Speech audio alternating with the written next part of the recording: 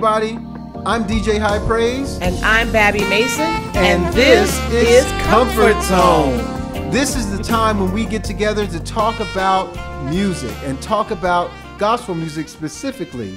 And talk about that music that you love, that music that makes you feel good. That's right. And music that makes you think. Makes you think. You know what I mean? More importantly. Well, because, yes, gospel music is a lot of times built around emotion or music that makes us emotional. Yes. You know, the beat and the rhythm and the style. But what is gospel music without the gospel? What is gospel music without the gospel? What is gospel music without the message? Well, that's what I'm asking. Of the gospel. So, you know, we got to get back to the story. We do have to get back to the story because the story of Jesus is the reason why we're here, right? That's right. I'm telling you, our lives. The gospel. That's right. The gospel is that story. So let's talk about some of the songs that make us feel good and help to solidify that story. Now, I usually say ladies first, but I have to jump in there right now. I'll give you permission today. That's all. It's okay. So the first song that comes to mind for me is a song entitled They Say. And this song was recorded by Denise Williams and Philip Bailey, and it comes from a secular album entitled I'm So Proud. Now let me just say this. This song, it really helped to solidify my relationship with the Lord and helped me to understand who he was. Now, see, I didn't have a church. About how old were you at the time and where were you? I was 19 at the time, living at home in Philadelphia in my mother's house. Now, let me just set this up for you a little bit. I bought a brand new stereo. I had laid it away. Some of y'all remember. Lay away. Before we had credit cards. Wait a minute. How much did you put down on it every week? I don't even remember. I may have put $20 on it a week until I got it out of layaway. And I was so excited the day that I brought it home, and I went and I bought this album by Denise Williams because she was one of my favorite artists at the time. And my oldest brother would tell me, you know, before you decide what the good songs are, play the album front to back. And so that's what I did. And so there were other secular songs on the album, like I'm So Proud, which was a remake of a Curtis Mayfield song, and you know, a couple of dance tunes on the song. And then all of a sudden this song They Say came on, and I started listening to it, and the beat was nice, and I was enjoying it. But then as I began to listen to the words, something happened. Something changed in the atmosphere. And the song talks about Jesus, and it started to ask provocative questions and things that the world said about him, that he was just a man, he had a stranger's plan, you know. And by the time it got to the vamp of the song, when Philip Bailey and Denise were trading back and forth, it was saying, Jesus, I'm going to praise his name. Now, for me, I was not churched. So praise his name was a new concept for me. And this was on a secular album. Project, yes. By a quote secular artist. Yes. Because there was a season where Denise Williams came to the microphone as a gospel artist. That's right. And she started singing more gospel songs. But this was in that season where she had put this gospel song on the secular record. Yes, and what a testimony it was, because she started to say, there's a line in the song that says, well, let them say that it's a passing thing. No, but my life has changed. No, I'm not the same. Seasons pass and flowers fade, but what I found in Christ shall never pass away. I'm telling you, that put something in my heart, and that changed my life forever. Now, as a young 19-year-old who was unchurched, right? Mm-hmm. Had you had any kind of a background in loving gospel music, or any kind of background in church? I mean, was this like a new message to you, or what? It was a new message because, you know, I grew up listening to gospel music on the radio. Now, the music that I listened to on the radio was, you know, it was, you know, not to put any of the artists down, but it was James Cleveland, it was the Five Blind Boys of Alabama, it was, you know, quartet stuff. But this was one of the first songs, or should I say the first song, that opened up revelation in my spirit. The very first song. The very first song. I really did not, you know, because when I was growing up, I would hear songs and they would be nice songs, and I would learn something about God. But for some reason, God used this song to touch my heart and to change it and to help me to understand who he was. I mean, if it sounds strange, I'm going to say it like this. I actually received a vision of who Jesus is through that song. Wow. Because it explained to me. You know, as a songwriter, you know, as a songwriter, and this is just a shout out. This is just a word of encouragement for every songwriter or every wannabe songwriter, that you have so much responsibility in your pen. Amen. I mean, when you sit down to write a song, yes, and particularly if it's you call yourself a Christian, yes, be so aware of the responsibility that there is somebody on the receiving end of your song. Yes, that you please hope and pray that what you say in that song is making a difference in their life, because we're talking about a song. What you're saying is this song was a lifeline to you. It would. The next thing you know, your heart was being touched, yes, and changed for the kingdom of God. Amen. And it changed my life. It changed the direction of my life and how I thought and who I was supposed to be. Wow. It was that impactful for me. Well, you know, I love the fact that you tell us in your story that you didn't grow up in church. No. You heard gospel music, kind of like a lot of people who didn't go to church, but they had an appreciation for God. Right. They had an appreciation of God and appreciation for, you know, church music, but they were not involved in church, and church was not in them. That's right. It was very different in my life. I happen to be a preacher's daughter. So very unlike your life, my whole life was church. I mean, I was going to church 9 months before I was born. I see that. That's how long I've been going to church. My father was the founding pastor of our church. Wow. My mother was the choir director. Wow. So the moment that they discovered I could play 3 chords, I was hired. Did they sit you up on a booster chair? Thank you. My feet couldn't even touch the pedals. Wow. That's how young I was when I got hired full time as the church piano player. Wow. And 9 years of age, I was hired full time. Wow. And so my whole life has been church. Wow. My whole life has been gospel music. But here's the beautiful thing, is that the message impacted my life just like it impacted your life. Wow. That's the power of the gospel. That is the power of the gospel. Can you elaborate on that a little bit, Babbie? Because the thing about it, for those of us that were not churched, we assume that people who were born in church, that they have it all together. That they just, it just comes naturally. Oh, yeah. Oh, yeah, I'm going to say that. Well, that's the perception. That's a myth. Okay. Because people in church don't have it all together. Because, I mean, if you look at us through the filter of the gospel and through the filter of the Bible says in Romans 3:23, now I'm not going to, I got some preach in me, okay? Oh, come on now. But I have to filter everything through the word. Amen. Romans 3:23 says, all have sinned. Yes. Wow. And fall short of the glory of God. So even if your daddy is a preacher, wow, that doesn't give you a ticket. And see, that's important, because unchurched people like I was, we assume, and see, and a lot of people, when they become Christians like me, they walk away from the church because they don't understand that. And see, and the problem is they fault God. Yes. When it's really the people. Yes. You know, this is, you know, the problem with the church would be perfect if it wasn't for the people. For the people. If it wasn't for the folks. Okay. If it wasn't for the people, right, the church would be perfect. But it's amazing that you say that, because that, you know, when I first started going to church, and I don't want to make this all about me, because it really is all about Jesus, but I'm going to say this.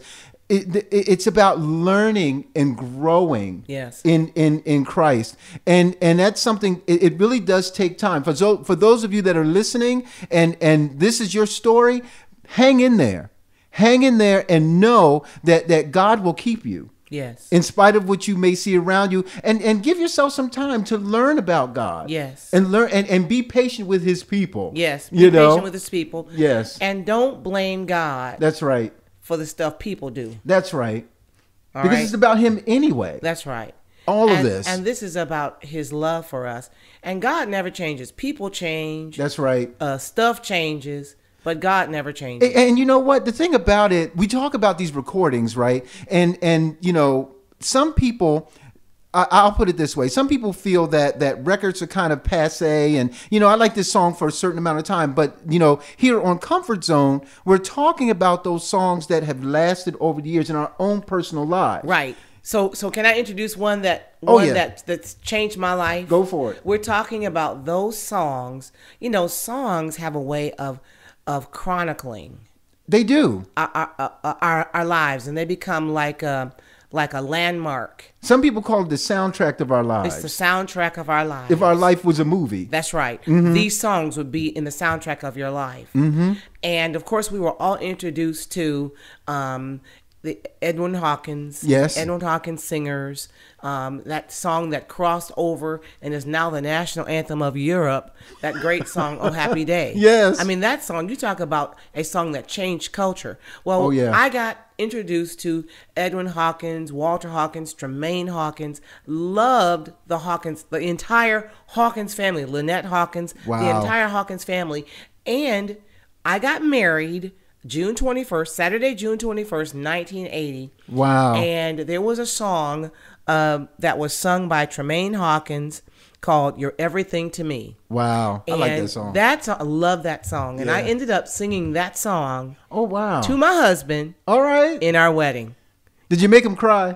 He stood at the altar. We're going to tell it. Cried like a baby. Uh-huh. And that was 38 years ago. Wow. And, but, you know, it's powerful how, and as a songwriter and as a recording artist, DJ HiPrayze, I get emails, letters, phone calls, testimonies of how the songs, many of the songs that God has given me, have impacted people's lives. Oh, yeah. And it's just amazing how a song like this, there's another artist by the name of Danny Bell Hall. I don't know how we're doing on our time, but I got just go for it. I got to tell you this story. Uh-huh.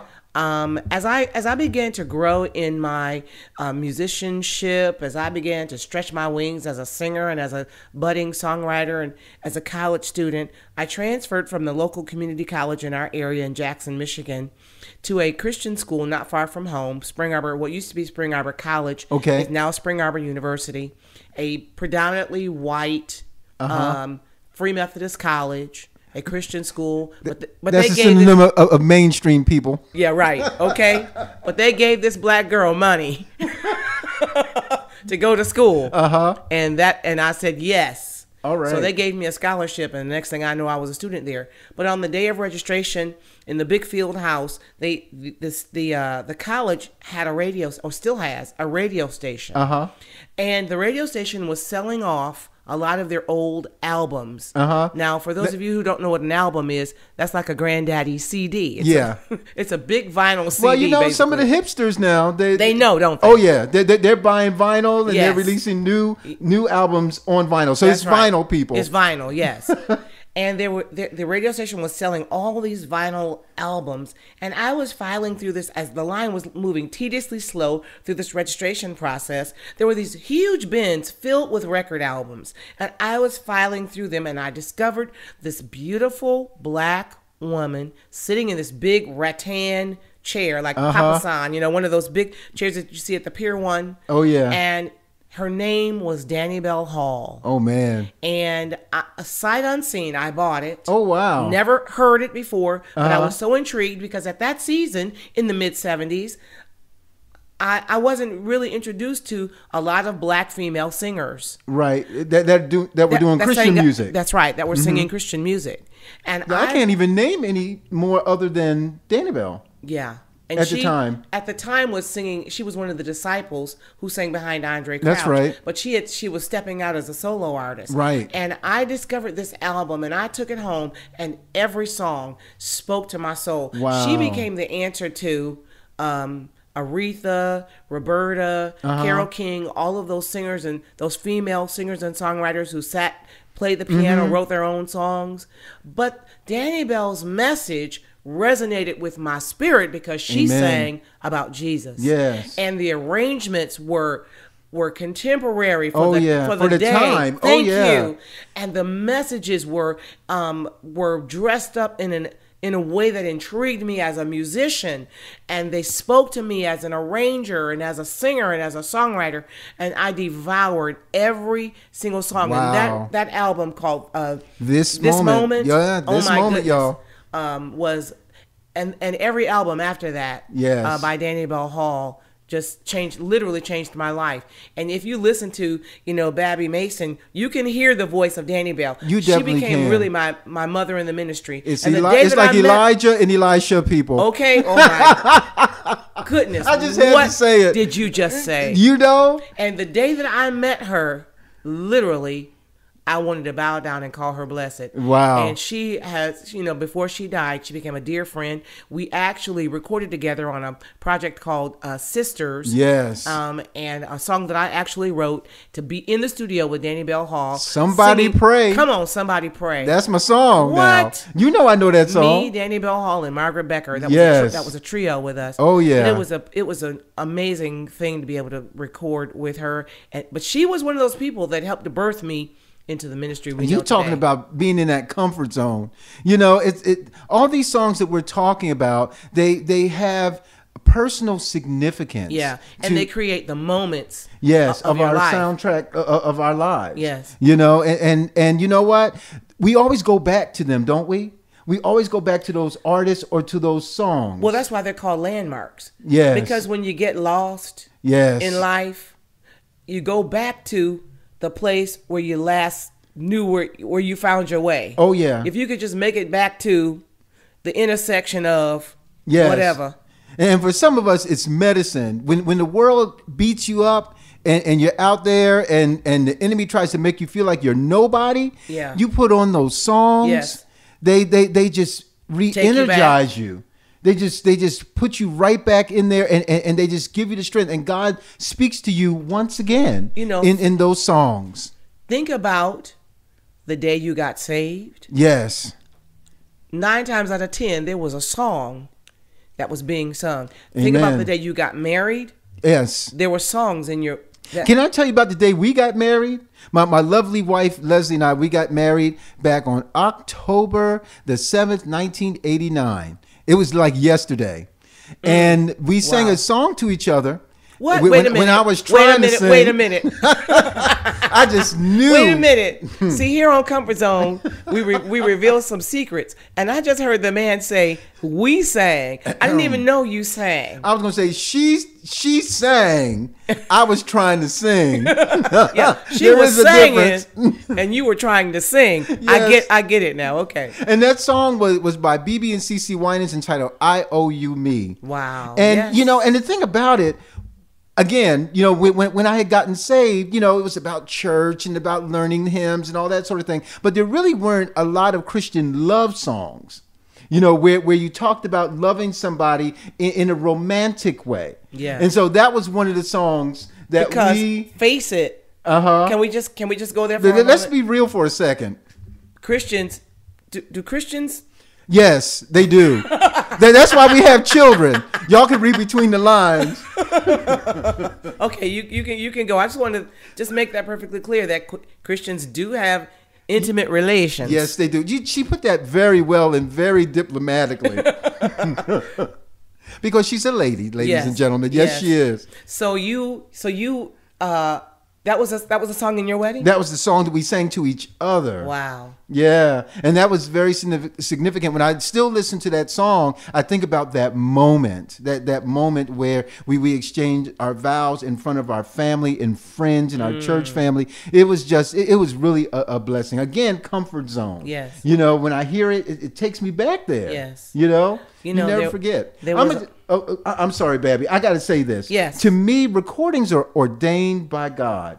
I believe that because They are moments that are captured in time that keep giving year over year, decade after decade. Isn't that what the Bible is? Oh yeah, it's a recording. A record. It's a record. Wow. Of what God said centuries ago. Centuries ago, and we play it over and over again. And now we have it in different formats. Yes, we do. You have an audio Bible. Yes. You have different versions and yes. paraphrases. For those of you that have gadgets like iPads and iPhones. Yes, it lives on your phone. Yes. But it is it's a recording of the words, that God has spoken. Babbie Mason, she done got deep on us right now. Go ahead on, preach. Well, you can send your offering to P.O. Box. Somebody say amen. Amen. Well, DJ HiPrayze, I love that. I love your name. You. The real name is Brian Brooks, so a.k.a. DJ HiPrayze. But I remember as a high school student searching for a place where I could land. Let me just say that I grew up in an African American home. Mm-hmm. My daddy was a Baptist preacher. I grew up in an era where our choir sang what we now call traditional black gospel music. Mm-hmm. The music of... Which wasn't really that traditional, but we'll talk about that some other time. Well, it was the music of the Roberta Martin singers. Mm-hmm. It was the music of James Cleveland. And they were cutting edge in their day, but we'll talk about that some other time. The Caravans. Yes. Jesse Dixon. Yes. The music of the 60s. Mm-hmm. But there came a man who, like I said before concerning Danny Bell Hall, there were not a lot of African Americans who were singing what we call contemporary Christian. That's right. And then there came a man by the name of Andre Crouch. And Andre Crouch actually, before I became a student at Spring Arbor, did a concert at the college. Wow. And I still have this picture. Oh wow. Oh, I took a snapshot of Andre and his band on stage. Oh man. And I'm sitting there on like the third row, just being soaked taking it in like a sponge. Wow. Listening to Andre Crouch sing what was the opening of that one record? It was an up-tempo song. Anyway, we'll come back to that. But his music was so cutting edge, innovative, and so timeless. Can I say this? For those of us that were in the world at one time, we consider Andre Crouch to be the Sly Stone of gospel music. Yeah, wow. So those of you that know who Sly Stone is, you know what I'm talking about. Wow, I hear that. I can hear that. But for those of us who were in church music, there was something. His music was like a breath of fresh air. It wasn't so to the other extreme as far as musical styles were. Right. But it was so contemporary and so innovative. Yes, it was extremely innovative. Extremely innovative, but it was beautifully innovative. And it encompassed the whole message of the gospel. Yes. So he never compromised the message. No, never compromised. It's never something compromised. Interesting that Bishop Marvin Winans said about Andre Crouch. He said Andre Crouch wrote songs that were innovative, they were simple, but they never sound the same. Yeah. Song after song, album after album, you can never find a song that sounds exactly the same as something else. I believe that there comes an Andre Crouch, a person like Andre Crouch, once in a lifetime. Amen. Or once in a generation. Yes. He really stands in a class all by himself. Can we say that again? All by himself. And his music is timeless. Yes. It's just like the message of the gospel. Ooh. As we record this, yes, Billy Graham has just been laid to rest. Yes. And I have the awesome opportunity to sing in many Billy Graham crusades. And this week, since it's been, or this last 2 weeks, as our nation has been in mourning for Billy Graham, Yes. and appreciating his life, his ministry, his leadership, his legacy. I've been listening to his messages on Sirius XM radio. Oh, wow. They've been playing it around the clock, 24 hours a day, his Oh, wow. sermons. Billy Graham's messages, I believe, or his sermons, his crusades go back to all the way back to 1949. I think he preached his first crusade in 1949. You're right about that, Babbie. And if you listen to Billy Graham crusades, listen to his messages, Billy Graham's approach was simple. Yes. I mean, it was so simple. A child could understand it. Thank you. And not question it. Yes. It was simple, yet it was so profound. So penetrating the spirit. Yes. The message, the people may have changed. Yes. The culture may have changed over time. But the message of the timeless message of the gospel and the timeless way that Billy Graham preached, you would think if you were listening to any of those sermons that were preached back in 1950 or 1955, you would think he was still preaching to an audience today. That's just how relevant. And that's, again, comfort zone, right? I mean, it's not just about music, it's about the gospel. Yes. And there's so many people that you say that, Babbie, that attended his service, people that were interviewed about their Billy Graham experience. They always talked about how it changed them. Yes. How it solidified their relationship with the Lord. But go ahead. Well, here's the bottom line. You know, my point is this. You might like Mexican food. I might like soul food. Somebody else might like Chinese food. But we cannot be so close-minded to where we say, well, Mexican food is the only food on the planet that's worth eating. Right. Don't tell that to me when I've slaved over the stove. On Thanksgiving Day. I want my kids to say, Mama, this dressing is.